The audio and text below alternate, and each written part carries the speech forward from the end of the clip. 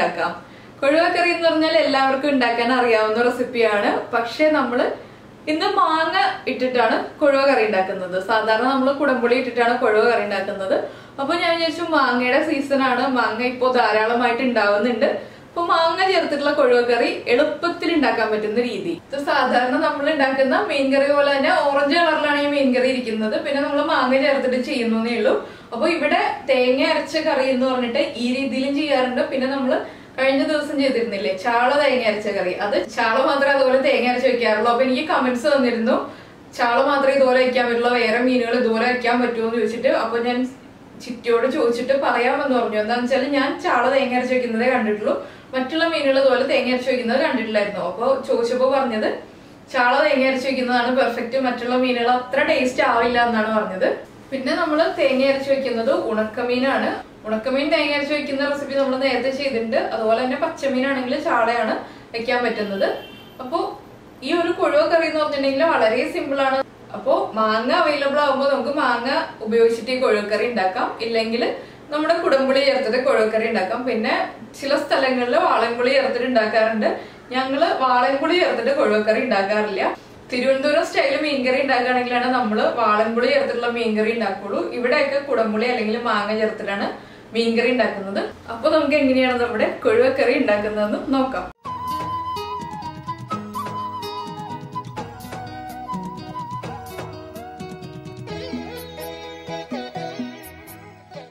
നമുക്ക് നമ്മുടെ കൊഴുവക്കറിക്ക് ആവശ്യമായിട്ടുള്ള ഇൻഗ്രീഡിയൻസ് നോക്കാം. നമ്മളിപ്പോ കൊഴുവ നന്നായിട്ട് കട്ട് ചെയ്ത് ക്ലീൻ ചെയ്തെടുത്തിട്ടുണ്ട്. അപ്പോൾ കൊഴുവ നിങ്ങൾ ക്ലീൻ ചെയ്യാൻ അറിയാത്ത ആളുകളാണെങ്കിൽ കൊഴുവയുടെ തലയും വാലും കളഞ്ഞതിന് ശേഷം നമ്മളിപ്പോൾ മൺചട്ടിയിലാണ് കറി വെക്കുന്നത്. മൺചട്ടി നമ്മുടെ വീട്ടിലുണ്ടെന്നുണ്ടെങ്കിൽ അതിലേക്ക് കുറച്ച് ഉപ്പും കൂടി ഇട്ടിട്ട് ആ ചട്ടിയിലിട്ട് നന്നായിട്ട് തേക്കുക. നന്നായിട്ട് തേച്ചതിന് ശേഷം മാത്രം വെള്ളം ഒഴിച്ച് കഴുകുക.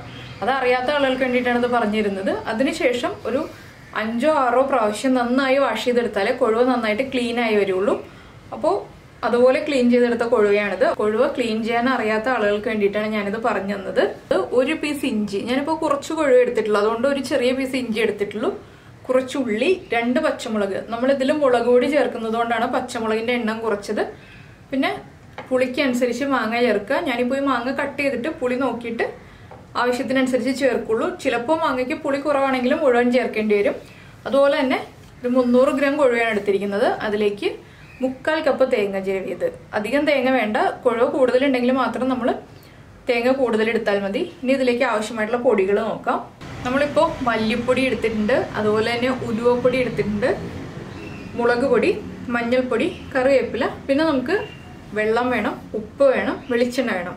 അപ്പോൾ ഉലുവപ്പൊടി ഞാൻ ഡ്രൈ റോസ്റ്റ് ചെയ്ത് പൊടിച്ചു വെച്ചിരിക്കുന്ന ഉലുവപ്പൊടിയാണ്. അപ്പോൾ ഇത് എപ്പോഴും എല്ലാ മീൻകറിയിലും നമ്മൾ ചേർക്കുന്നതാണ്. ഒന്നുകിൽ കടുക് വറുക്കുന്ന കറികളാണെങ്കിൽ നമ്മൾ ആ വറവിൽ ഉലുവ ചേർക്കും, ഇല്ലാന്നുണ്ടെങ്കിൽ മീൻകറിയിൽ ഉറപ്പായിട്ടും ഉലുവ പൊടി ചേർക്കാറുണ്ട്. അപ്പോൾ ഉലുവ ചേർക്കുന്ന കറികളാണെങ്കിൽ നമ്മൾ വളരെ കുറച്ച് ഉലുവപ്പൊടി ചേർക്കുള്ളൂ. ഉലുവ ചേർക്കാത്ത, വറവ് ചേർക്കാത്ത കറികളാണെങ്കിൽ നമ്മൾ കുറച്ച് ഉലുവപ്പൊടി കൂടുതൽ ചേർക്കും. എന്താ വെച്ചാൽ ഉലുവപ്പൊടിയുടെ ടേസ്റ്റ് വന്നാലും നമ്മുടെ മീൻകറിക്ക് പെർഫെക്റ്റ് ടേസ്റ്റ് ആവുള്ളൂ. അപ്പോൾ നിങ്ങൾ ഈ ഉലുവപ്പൊടി എങ്ങനെയാണ് ഉണ്ടാക്കുന്നതെന്ന് ഇടയ്ക്ക് കമന്റ്സ് വരാറുണ്ട്. അപ്പോൾ ഞാൻ ഇതിന് മുന്നേ ഷുഗറുകാർക്ക് വേണ്ടിയിട്ട് ഉലുവ വറുത്തതിന്റെ വീഡിയോ ചെയ്തിട്ടുണ്ട്. അതുപോലെ ഡ്രൈ റോസ്റ്റ് ചെയ്തതിന് ശേഷം മിക്സിയിലൊന്ന് പൊടിച്ചെടുത്താൽ മതി. അപ്പോൾ ആ വീഡിയോ കണ്ടിട്ടില്ലാത്ത ആളുകൾ ഉലുവപ്പൊടിയുടെ വീഡിയോ എങ്ങനെയാണ് ഉണ്ടാക്കുന്നതെന്നൊന്ന് കണ്ടോളൂ. ആദ്യം നമുക്കിതിൽ അരപ്പ് റെഡിയാക്കി എടുക്കാം. അപ്പോൾ ഞാൻ മിക്സിയുടെ ചെറിയ ജാറിലാണ് അരപ്പ് റെഡിയാക്കി എടുക്കുന്നത്. എന്താണെന്ന് വെച്ചാൽ കുറച്ച് തേങ്ങയല്ലേ ഉള്ളൂ, അപ്പോൾ നമുക്ക് ചെറിയ ജാർ മതി. പിന്നെ മീൻ കറിക്ക് അരയ്ക്കാനായിട്ട് എപ്പോഴും ചെറിയ ജാർ തന്നെയാണ് കേട്ടോ നല്ലത്, വേഗം അരഞ്ഞു കിട്ടും. അതുപോലെ തന്നെ മല്ലിപ്പൊടി ഈ കറിയിൽ കൂടുതൽ ചേർക്കുക. എന്താണെന്ന് വെച്ചിട്ടുണ്ടെങ്കിൽ ഇങ്ങനെ വെക്കുന്ന കറികളിൽ നമ്മൾ കുറച്ച് മല്ലിപ്പൊടി കൂടുതൽ ചേർക്കും. ഞാനിപ്പോൾ ഒരു 1.25 ടീസ്പൂൺ മല്ലിപ്പൊടി ചേർത്തിട്ടുണ്ട്. അതുപോലെ തന്നെ 1.5 ടീസ്പൂൺ കാശ്മീരി ചില്ലി പൗഡർ ആയതുകൊണ്ടാണ് 1.5 ടീസ്പൂൺ ചേർക്കുന്നത്. നിങ്ങൾ എരിവുള്ള മുളക് പൊടിയാണ് ഉപയോഗിക്കുന്നതെങ്കിൽ 1 ടീസ്പൂൺ ചേർത്താൽ മതി. പിന്നെ ഒരു 1/2 ടീസ്പൂൺ മഞ്ഞൾപ്പൊടി. ഇത്രയും ചേർത്ത് നമുക്കൊന്ന് കുറച്ച് വെള്ളം ചേർത്തിട്ട് അരച്ചെടുക്കാം. ഉലുവപ്പൊടി നമ്മളിപ്പോൾ ചേർക്കുന്നില്ല. അപ്പോൾ ഞാനിതൊന്ന് അരച്ചെടുക്കട്ടെ. അതിനുശേഷം നമുക്ക് മാങ്ങ കട്ട് ചെയ്ത് മീൻ കറി റെഡിയാക്കാം. അപ്പോൾ നമ്മൾ തേങ്ങ അരച്ചെടുത്തിട്ടുണ്ട്. ഇതുപോലെയാണ് ഞാനിപ്പോൾ തേങ്ങ അരച്ചെടുത്തിരിക്കുന്നത്. സാധാരണ നമ്മൾ മീൻ കറിക്ക് അരയ്ക്കുന്ന പോലെ. അതുപോലെ തന്നെ നമ്മളിപ്പോൾ മാങ്ങയും ഇതുപോലെ കട്ട് ചെയ്തെടുത്തിട്ടുണ്ട്. സാധാരണ മീൻ കറിയിൽ കട്ട് ചെയ്ത് ചേർക്കുന്ന പോലെ തന്നെ. പിന്നെ ഞാനിപ്പോൾ പച്ചമുളക് നീളത്തിൽ 2ആയിട്ട് മുറിച്ചിട്ട് വീണ്ടും ഒന്നുകൂടി കുറുകെ കട്ട് ചെയ്തെടുത്തിട്ടുണ്ട്. എന്താണെന്ന് വെച്ചാൽ പച്ചമുളകിന് നീളം കൂടുതലാണ്, അതുകൊണ്ടാണ് ഇതുപോലെ കട്ട് ചെയ്തത്. അപ്പോൾ ഞാൻ ഈ മാങ്ങ മുഴുവൻ ചേർക്കണോ വേണ്ടിയോ നോക്കട്ടെ. മാങ്ങയ്ക്ക് ഒരുപാട് അങ്ങ് പുളിയില്ല, അപ്പോൾ ഞാൻ ഈ മാങ്ങ മുഴുവൻ ചേർത്താൽ ഇത്രയും മീനിന് പുളി ഉണ്ടാവുള്ളൂ. നിങ്ങൾ എടുക്കുന്ന മാങ്ങയ്ക്ക് പുളി കൂടുതലാണെങ്കിൽ ഒരു മാങ്ങയുടെ പകുതി ചേർത്താലും മതി. അതപ്പോൾ നമുക്ക് കിട്ടുന്ന മാങ്ങ അനുസരിച്ച് ഒന്ന് ടേസ്റ്റ് ചെയ്ത് നോക്കാം. ഇനിയിപ്പോൾ നമുക്ക് കറി റെഡിയാക്കാം. നമ്മളിപ്പോൾ അരച്ചെടുത്ത തേങ്ങയും കുറച്ച് വെള്ളവും ചേർത്തിട്ടുണ്ട് അരപ്പിലേക്ക്. നമുക്ക് എത്ര ഗ്രേവി വേണോ അതനുസരിച്ച് വെള്ളം ചേർക്കുക ആദ്യമേ തന്നെ.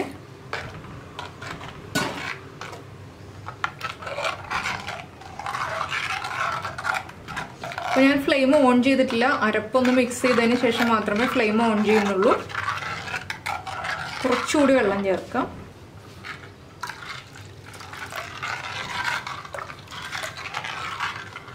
ഇപ്പോൾ ഞാൻ ഫ്ലെയിം ഓൺ ചെയ്തിട്ടുണ്ട്. ഇതിലേക്ക് നമ്മൾ മുറിച്ച് വെച്ചിരിക്കുന്ന പച്ചമുളക്, അതുപോലെ തന്നെ മുറിച്ച് വെച്ചിരിക്കുന്ന മാങ്ങയുടെ കഷ്ണങ്ങൾ ഇത്രയും ചേർക്കുക. കുറച്ച് കറിവേപ്പില, അരപ്പിന് ആവശ്യമായിട്ടുള്ള ഉപ്പും ചേർക്കുക. മീനിനും കൂടി ആവശ്യമായിട്ടുള്ളത് ചേർക്കുക. നമുക്കിനി ഉപ്പ് ചെക്ക് ചെയ്തിട്ട് ആവശ്യമാണെങ്കിൽ ചേർത്ത് കൊടുക്കാം. ഇതൊന്ന് നന്നായിട്ട് ഇളക്കി മിക്സ് ചെയ്ത് വയ്ക്കാം. ഇനി ഇത് നന്നായിട്ട് തിളച്ച് മാങ്ങ ഒന്ന് ഹാഫ് കുക്കായി വരുമ്പോൾ നമുക്ക് മീൻ ചേർക്കാം. എന്താണെന്ന് വെച്ചിട്ടുണ്ടെങ്കിൽ കൊഴുവയായതുകൊണ്ട് അധികം കുക്കിംഗ് ടൈം ഇല്ല, വേഗം തന്നെ കുക്കാവും. അപ്പോൾ മാങ്ങ കുക്കായി വരാൻ കുറച്ച് സമയം എടുക്കും. അപ്പോൾ മാങ്ങ പകുതി കുക്കാവുമ്പോൾ കൊഴുവ ചേർക്കുകയാണെങ്കിൽ കറക്റ്റായിട്ട് കുക്കായി കിട്ടിക്കോളും. ഇല്ലെങ്കിൽ കൊഴുവ ഓവർ കുക്കായി പോകും. അപ്പോൾ നമ്മൾ വലിയ മീനുകളാണ് എടുക്കുന്നതെങ്കിൽ മാങ്ങയോടൊപ്പം തന്നെ ഒരുമിച്ച് വെച്ച് കുക്ക് ചെയ്യാം. ഇപ്പോൾ തന്നെ മീനും കൂടി ചേർക്കാം. ചെറിയ മീനുകൾ കൊഴുവ, അതുപോലെ തന്നെ നമ്മളിപ്പോൾ നന്ദൻ, ചെറിയ ചാളയൊക്കെയാണ് ചേർക്കുന്നതെങ്കിൽ മാങ്ങ കുക്കായി പകുതി ആവുമ്പോൾ മാത്രം ചേർക്കുക. ഇനിയിപ്പോൾ നമുക്ക് ഈ സമയത്ത് ഈ ഗ്രേവി തിളയ്ക്കുന്ന സമയത്ത് നമ്മൾ എടുത്തു വെച്ചിരിക്കുന്ന ഇഞ്ചിയും ഉള്ളിയും ഒന്ന് ചതച്ചെടുക്കാം. ഇപ്പോൾ കണ്ടോ നമ്മുടെ കറി തിളച്ചു തുടങ്ങി. ഇനിയിപ്പോൾ നമുക്കൊന്ന് ഇളക്കി മിക്സ് ചെയ്യാം. ഇപ്പോൾ നമ്മൾ ഇളക്കിയാലും കുഴപ്പമൊന്നുമില്ല കേട്ടോ. എന്താണെന്ന് വെച്ചിട്ടുണ്ടെങ്കിൽ നമ്മൾ മീൻ ചേർത്തിട്ടില്ല, അതുകൊണ്ട് ഇളക്കിയാലും കുഴപ്പമൊന്നുമില്ല. മീൻ ചേർത്ത് കഴിഞ്ഞിട്ടാണ് അധികം ഇളക്കാൻ പാടില്ലാത്തത്. ഈ ഒരു മീൻ കറി ഉണ്ടല്ലോ, ഇതിന്റെ കുറച്ച് വ്യത്യസ്തമായ രീതിയിലാണ് ഞാൻ കഴിഞ്ഞൊരു വീഡിയോയിൽ മീൻ കറി ചെയ്തിരുന്നു. അത് തേങ്ങാപ്പാൽ ഒഴിച്ചിട്ടാണ്. ഇത് തന്നെ മാങ്ങ ഒഴിവാക്കിയിട്ട് കുടംപുളി ചേർത്തിട്ടും ഇവിടെ ഉണ്ടാക്കാറുണ്ട്. അപ്പോൾ മാങ്ങയുടെ സീസൺ ആകുമ്പോൾ ഞാൻ മാങ്ങ ചേർത്തിട്ടാണ് ഉണ്ടാക്കാറ്. മാങ്ങയുടെ സീസൺ അല്ലാത്ത സമയത്താണ് കുടംപുളി ചേർത്തിട്ട് ഈ കൊഴുവക്കറി, അതുപോലെ തന്നെ എല്ലാ മീൻ കറിയും നമ്മൾ മാങ്ങ ചേർക്കുന്ന എല്ലാ മീൻ കറിയും കുടംപുളി ചേർത്തിട്ട് ഉണ്ടാക്കാം. പക്ഷെ ഞാൻ കഴിഞ്ഞ ലാസ്റ്റ് ചെയ്ത ഒറ്റക്കറിയിൽ കുടംപുളി ചേർക്കുന്നതിന് വരെ മാങ്ങ ചേർത്ത് ചെയ്യുന്നത് തന്നെയാണ് പെർഫെക്റ്റ്. അതെന്താണെന്ന് വെച്ചാൽ തേങ്ങാപ്പാലൊക്കെ ചേർക്കുമ്പോൾ മാങ്ങയുടെ കൂടെയാണ് തേങ്ങാപ്പാലിന്റെ നല്ല കോമ്പിനേഷൻ വരുന്നത്. കുടംപുളിയിൽ നമ്മൾ തേങ്ങാപ്പാൽ ഒഴിക്കാറുണ്ടെങ്കിലും ടേസ്റ്റ് കൂടുതൽ ആ രീതിയിൽ വയ്ക്കുന്ന മീൻ കറിക്കാണ്. അപ്പോൾ നന്നായിട്ട് തിളച്ചു. ഞാൻ ഫ്ലെയിം കുറച്ചു. എന്താണെന്ന് വെച്ചാൽ നമ്മൾ ഹൈ ഫ്ലെയിമിൽ വെച്ചിട്ടുണ്ടെങ്കിൽ ഇളക്കി കൊടുത്തുകൊണ്ടിരിക്കുക, ഇല്ലെങ്കിൽ കറി തിളച്ച് പുറത്തേക്ക് പോകും. അതുകൊണ്ടാണ്. ഇപ്പോൾ നമ്മുടെ മാങ്ങ ഹാഫ് കുക്കായിട്ടുണ്ട്. കണ്ടോ, മാങ്ങ ട്രാൻസ്പെറന്റ് ആയി തുടങ്ങി. കണ്ടോ, ഇതുപോലെ ട്രാൻസ്പെറന്റ് ആയി മാങ്ങ വന്നു കഴിയുമ്പോൾ നമുക്കിനി ഇതിലേക്ക് മീൻ ചേർക്കാം.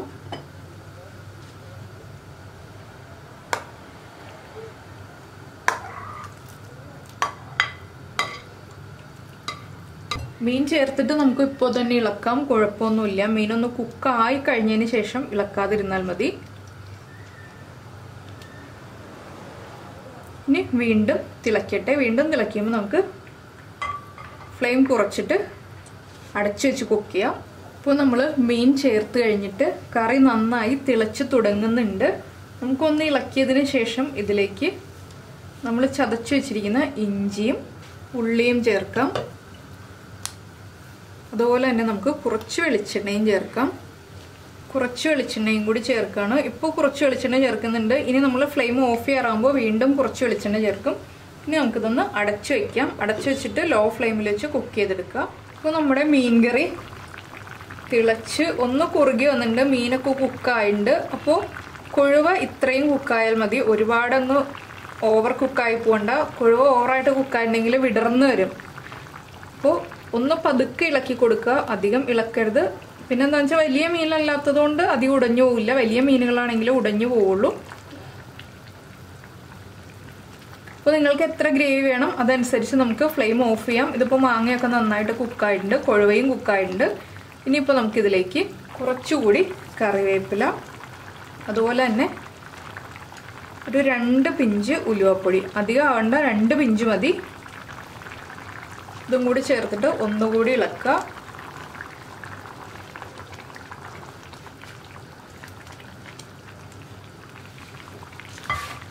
അപ്പോൾ ഇനി ഞാൻ ഫ്ലെയിം ഓഫ് ചെയ്യാണ്.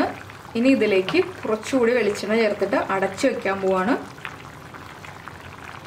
ഈ വെളിച്ചെണ്ണയുടെയും കറിവേപ്പിലയുടെയും ഒക്കെ ഒരു മണം നമ്മുടെ മീനിലേക്കും മീനിൻ്റെ ആ ഗ്രേവിയിലേക്കൊക്കെ നന്നായിട്ട് പിടിച്ചു വരട്ടെ. 1 മണിക്കൂറൊക്കെ കഴിഞ്ഞിട്ട് നമുക്ക് ചൂട് മാറി കഴിയുമ്പോൾ ഉപയോഗിക്കാം. മീൻ കറി ആണെങ്കിലും ചില വെജിറ്റബിൾ കറികൾ നമ്മൾ ചെയ്യുന്നത് പോലെ തന്നെ ചൂടോടുകൂടി ഉപയോഗിച്ചിട്ടുണ്ടെങ്കിൽ ടേസ്റ്റ് ഉണ്ടാവില്ല. ചൂട് കംപ്ലീറ്റ് മാറി കഴിഞ്ഞിട്ട് ഉപയോഗിക്കുകയാണെങ്കിൽ മീൻ കറിയുടെ കറക്റ്റ് ആയിട്ടുള്ള ആ ഒരു ഉപ്പും പുളിയും എരിവും എല്ലാം മീനിലേക്ക് പിടിച്ചു കഴിയുമ്പോഴുള്ള ടേസ്റ്റ് നമുക്ക് അറിയാൻ പറ്റുള്ളൂ. ഇതിങ്ങനെ ഇരിക്കട്ടെ, നമുക്കിത് ചൂട് മാറി കഴിഞ്ഞിട്ട് പ്രസൻറ്റ് ചെയ്യാം. ഇപ്പം നമ്മുടെ കൊഴുവക്കറി ചൂടൊക്കെ കുറഞ്ഞു വന്നിട്ടുണ്ട്.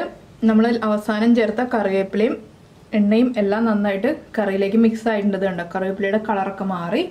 ഇനിയിപ്പോൾ ഞാൻ ഈ കറി ഒന്ന് ഇളക്കിയിട്ട് നിങ്ങളെ കാണിച്ചു തരാം. കണ്ടോ, മാങ്ങയൊക്കെ നല്ല പെർഫെക്റ്റ് ആയിട്ട് കുക്കായി വന്നിട്ടുണ്ട്, ഉടഞ്ഞു പോയിട്ടില്ല.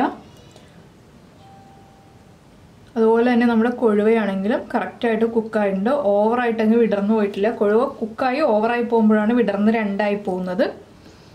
അപ്പോൾ ഇത് വളരെ സിമ്പിളായിട്ടുള്ള റെസിപ്പി അല്ലേ, നമ്മുടെ ചോറിൻ്റെ കൂടെ കഴിക്കാൻ പറ്റിയ നല്ലൊരു മീൻ കറിയാണ്. വളരെ എളുപ്പത്തിൽ ഉണ്ടാക്കാം, അതുപോലെ തന്നെ നല്ല ടേസ്റ്റിയാണ്. ഇതിപ്പോൾ ഞാനിങ്ങനെ ഒന്ന് ഇളക്കി കഴിഞ്ഞപ്പോൾ ആ ഉലുവപ്പൊടിയുടെ മണവും എല്ലാം കൂടി ചേർന്നിട്ട് നല്ലൊരു മണമുണ്ട്. നമ്മൾ ചോറിൽ ഒഴിച്ച് കഴിക്കാൻ വളരെ പെർഫെക്റ്റ് ആയിട്ടുള്ള ഒരു മീൻ കറിയാണ്.